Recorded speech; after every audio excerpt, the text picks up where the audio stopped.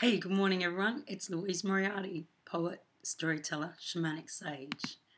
Today, I've got a little story from you straight from my dreams into your heart. Let it guide the evolution of the planet. Walking down the village road, she saw the quaint building that housed the entrance to the underground caves. When she arrived, a funny, curly-haired man was seated at the entrance looking through the pamphlets at the side door. They greeted each other formally and caught up on village news.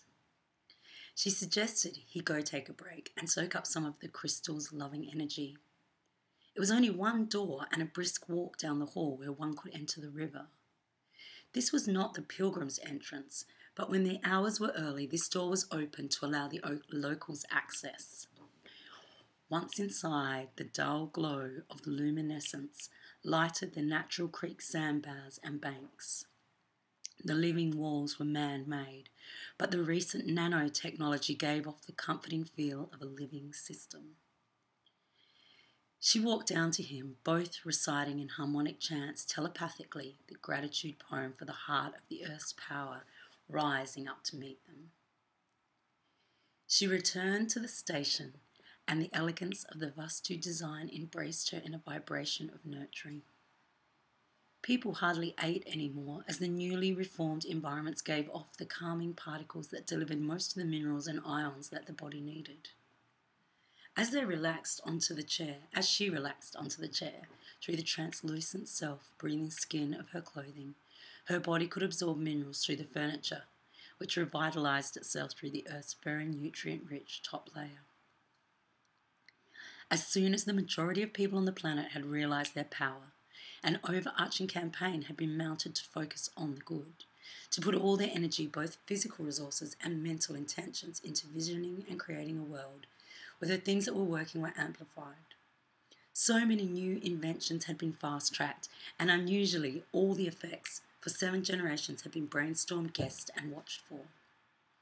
Like gardens, soon the caretakers of this planet that was once on the brink of destruction realised that they could harness the weather with their thoughts.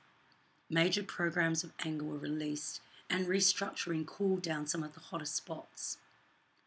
Praise circles were directed to focus on places where animosity and fighting had left intergenerational scars. No person was left without resources, which meant a friend or family member trained in deep time listening. The echoes of previous pain and loss were recognised, felt, and turned to fertiliser for new ways or interconnected generations to evolve. The understanding that we are all mirrors for each other, and in the listening that what we were before, what we made before from judgments, we could now make into a greater power to search for that effect in ourselves and unravel its making from the depths of our heart intelligence. The girl sat, rested and regained her centred, wandering happily down the hall every now and then to see what the boy was doing. He had seated himself on a small sandbank with a tunnel wove in a meandering bend and was collecting crystals and creating a mandala around himself. As he chuckled, he was visioning and pulling in the dream of his destiny, his heart song. Occasionally she would raise her floral flowing skirts inlaid with embroideries of insects and birds she loved the most and wade into the water, taking hold of a particular crystal that attracted her attention. Immediately on touching the water, deep resonance overcame her, and then she would skip over to his island, or using her avatar hand signals, wave in the water to direct the crystals downstream to his island. Suddenly, she looked back in a small release of an island of crystals, of greens and turquoise, interweaving of interconnections. She recognised it as a morphic field, embedded.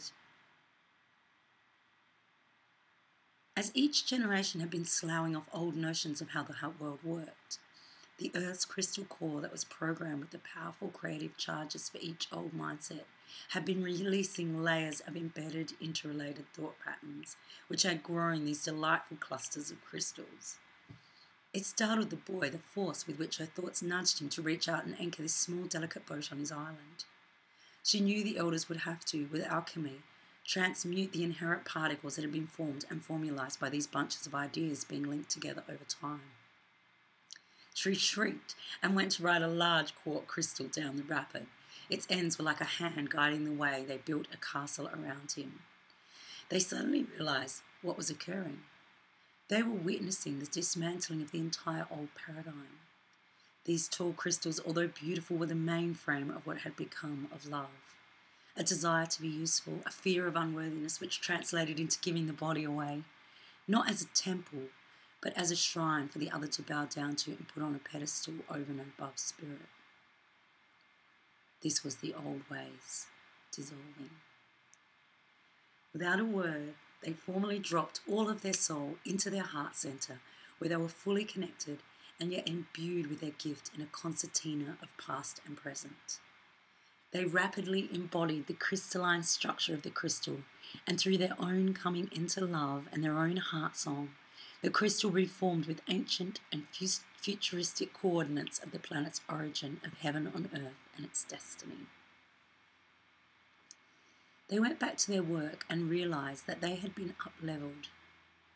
Both knew they had been messengers, but now realised that they were alchemistical elders, and every day through their limited actions they must remain anchored in their hearts in the metaphysical, to reorder their visioning of the world and others' actions to realign to divine diversity. This was their destiny. The wisdom of nothing to be done and all attention to be focused suddenly took on a depth of subtlety. She returned to her chair, just as one of the pioneers was leaving for his pod. The pioneers were not like the elders. They had an earthliness that was musky and practical. They were the troubleshooters and went in and gave hope where hope was lost. She recognised something of herself in this one, approaching him with an irreverence that was not lost on him in this sanctified place. Her joy was palpable, but it was her eyes that arrested him. Although he was motivated by a charge of great divine knowing that was activated by seasonal pressures, this bigger time cycle was not even in his creative awareness.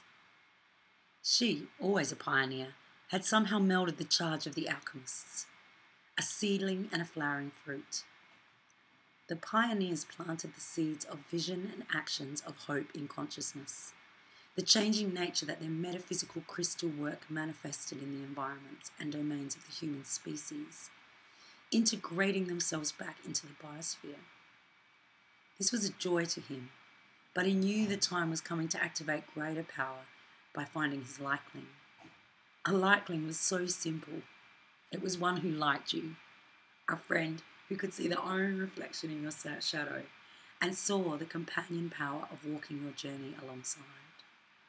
Although your paths could alter radically, always a link back to the story of your heart song guided you to the power of the other as your muse for guidance and inspiration.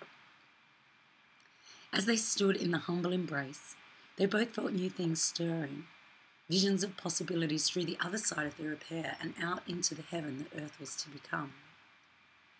Some were predestined to choose light bodies they had come from, others homes. Some were predestined to choose light bodies they had come from other homes, and they were certain to return after the restoration was complete. Others, like these two, would hold the sacred balance in their union and their ability to understand and hold thought forms. More than that, their playfulness would create celebrations and unions. They knew how nature's cycles grew and knew the place of the Homo luminous in the complete creation. Something passed between them, hardly discernible to them, and their union was complete. He was amazed that one as gifted as her was not being paid for her work. Therefore, he didn't know her transformation was only newly complete. She said from the frame of reference of a human encounter, "I can give you my number, and when a job comes up, let me know." He took her number and continued out into the world, outside of the veil, neither fully realising what had occurred, but all shaken and affected by the daydream they had had, as part of just another day in the mundane planet. This is a part of some dream that I had last night, and in the next part of the dream, the girl goes into the lecture hall, and the Barbara Hubbards and Patricias are in there, teaching the elders and the ancient ones how to power up the people on the planet. So thanks for yesterday. It was an amazing session. I really look forward to catching up with you all, figuring out how to be on the interactive part of the sessions. I'm down in Tugun, Australia, where the ocean is flat and calm, and the mackerel and dart and the fish are schooling around, the dolphins are rounding them up, and I feel so blessed to be here and to be a part of this hub. So thank you for sharing my dream journey with me, and lots of love and gratitude to all of you.